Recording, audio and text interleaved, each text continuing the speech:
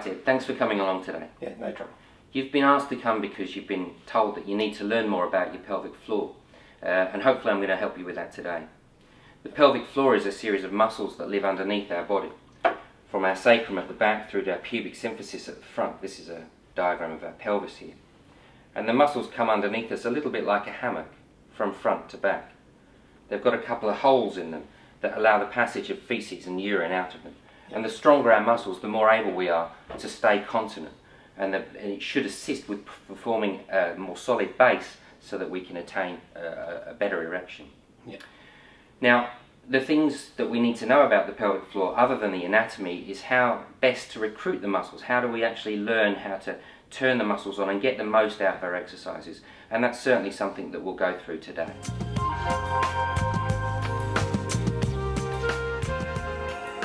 What you'll go away with is an exercise program that you can do at home, that you'll be able to practice the pelvic floor exercises either before the operation and after as well. And you'll also have a really good sense of how to really effectively know that you're doing the exercises properly. We'll draw a few pictures as well, just to make sure that you really understand the fundamentals of why we're doing this. But like I say, at the end of it you'll feel like you're in a much better place and know so much more about the pelvic floor than you already did.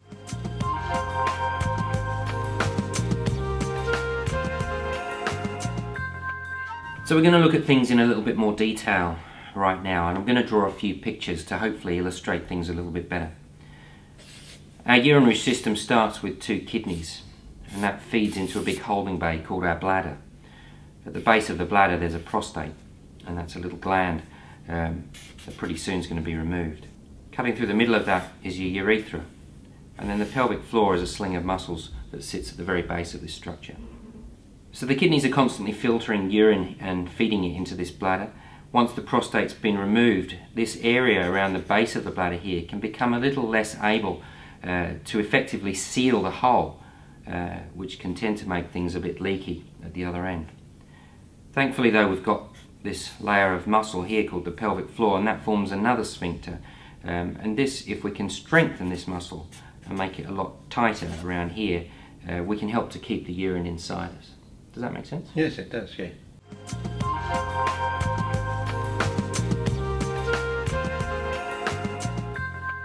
So what I need you to remember is the word strength.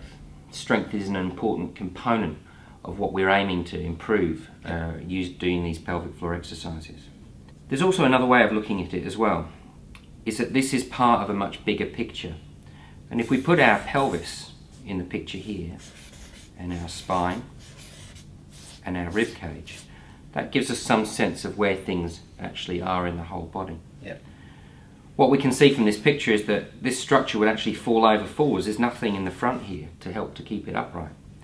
So our body sticks a muscle around us, kind of like a girdle, and that muscle pulls in and pushes against the spine here, and that gives us some degree of stability. But if I got my arm and my arm was falling forwards, if I pushed a balloon against my arm to stabilise it, the balloon would bubble out of the top and bubble out of the bottom. So we need to make sure that the diaphragm at the top and the pelvic floor from underneath form all of the sides of this cylinder, and these are called our core muscles.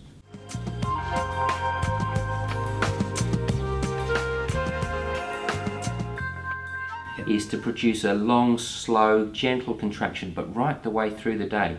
So therefore it needs a lot of endurance. And that's the second word I want you to focus on, endurance. Very different to strength. And how we train for endurance is very different from how we train for strength. We don't train a marathon runner like we train a sprinter.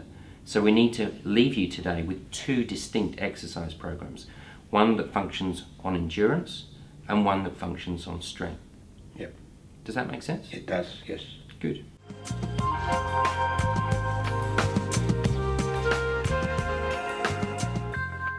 So those two words that we had to remember, one was strength, the other one was endurance. You remember those two words? Yep.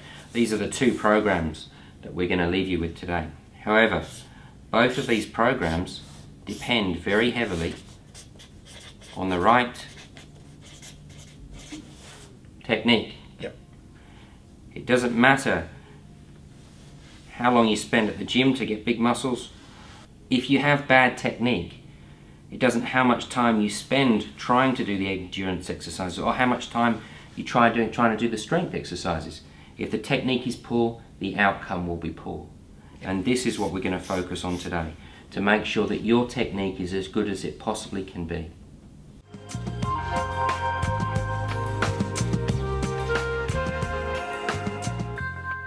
So what we're going to look at today is how do we know that we're getting the best possible technique.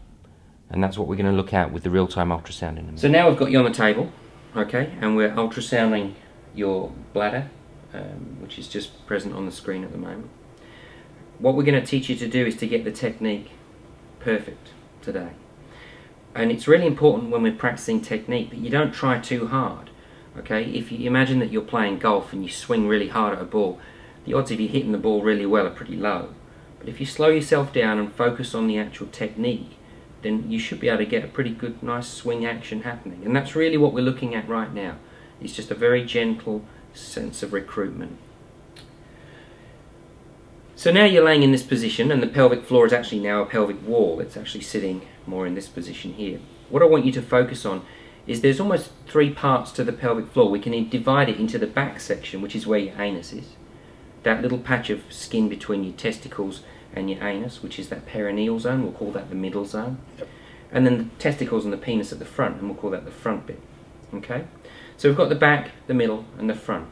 Now, I'm going to get you to focus just on the back at the moment. And I want you to imagine that you're stopping yourself from breaking wind. Okay? So you just very gently imagine that you're, or even when you're on the toilet and your poo is moving down the tube, you're trying to suck it back up again. Does that make sense? Yep. Yeah. So very, very gently, I just want you to try and just suck it up and just lift and then let go. Great work, good. And what we see on the screen is that as you lift, we can see the pelvic floor lift at the same time, and that's perfect, that's really good. One of the biggest mistakes that I tend to see people make is a big strain effort, a bear down, okay? And we didn't feel that with you today, which is good. But certainly if you feel like you're making a sudden, quick turn on, it's probably the wrong technique. Yep. So very gently again, just work on lifting from your back passage, that's good, and hold, and then let go again, and relax, and good. And again, when we let go, we see the pelvic floor drop back down again. Yep. This time what I want you to do is to work on your breathing pattern as well. And what I've noticed is that as you do that, you really stop breathing. And it's kind of like you can remember to do one thing, but you forget to do something else. And it's kind of like rubbing your head and patting your tummy at the same time. You just got to learn that technique. Yep. So this time we're going to try and take 3 normal breaths. So just from the back passage, draw up from the back passage. That's good. Breathe. 1 breath. 2 breaths. Keep it up there. Good. Even breaths. 3 breaths. Keep it up there. Good. And then let go. And relax. That's great. That's good. Well done. Now we're going to move slightly around the corner. We're going to think about that middle section. And you know that sensation is when you walk into cold water and you kind of don't want your bits to kind of go into that cold water, yeah? Yeah. Okay, what I want you to do is I want you to imagine that you're drawing them straight up towards the top of your head. Almost a vertical lift, or in this position, a horizontal lift. So just have a go at that for me. Just from that middle bit. Good. And then let go. Brilliant. And the same rules apply. We're going to look at trying to work on making sure you don't strain and bear down, but that you can take 3 breaths. So have a go at a clearly defined lift. So what I'm going to get you to do is just to contract. That's good, good lift. 1 breath, 2 breaths, and 3 breaths. And then let go. Great work. Now again around the corner to the front, and this one's the easiest one. This is imagine that you're stopping yourself from urinating in midstream. Okay, and if you can't do it right now, that's okay. Just have a practice every now and again when you are going to the toilet. Just practice just stopping yourself and getting the feel of where that's coming from, and then you can practice it in this position. So have another go for me now from the front. Just draw in and lift. Take 3 breaths. There's 1 breath. 2 breaths. Keep it sustained. 3 breaths. And then drop it down and relax. Great work. And now we're going to try all three from 3 breaths. Okay, so don't try any harder, but just try from the back, the middle and the front all together. So lift. There's 1 breath. 2 breaths. Good. 3 breaths. And again relax and let go. Great work. Good. Remember during all of those to make sure that your legs stay nice and relaxed, and it's fine if you want to stick pillows underneath there or put your feet up on the sofa or do whatever you have to do, but just make sure that your legs stay nice and relaxed at the same time. So just to recap, the back, the middle, the front, and then all 3 together. All distinctly different kinds of feels for the same contraction. Yep.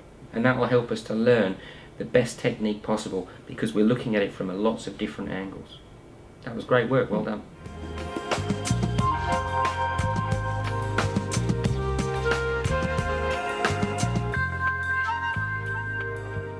Today I'm going to give you a DVD to go away with that pretty much covers everything that we've done today.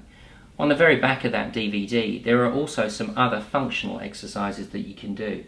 Now functional exercises involve normal everyday activities, going up and down stairs, jumping up and down, those kind of normal activities which you can incorporate into everyday life. They'll be at the back of the DVD, so just have a look through those and do whichever ones you feel that you need to do. The important thing with those activities after the operation is that you only undertake them if you feel that they're encouraging you to stay dry. If you do the exercises and you feel that you're just wetting the pad through, it means that you're not quite ready for those exercises at this stage in time. Just wait, be patient, keep practicing the basic exercises that we've gone through today, and what you should find is that as you ramp it up, you should find that you stay dry during those exercises, and that's really what we want to encourage going forward.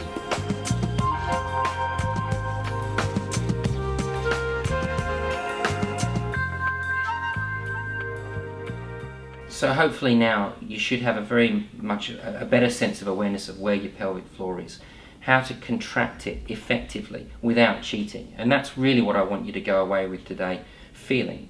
If you don't feel that way, my door's always open, you can come back and learn it, but get the technique right first of all before you build anything on top of it.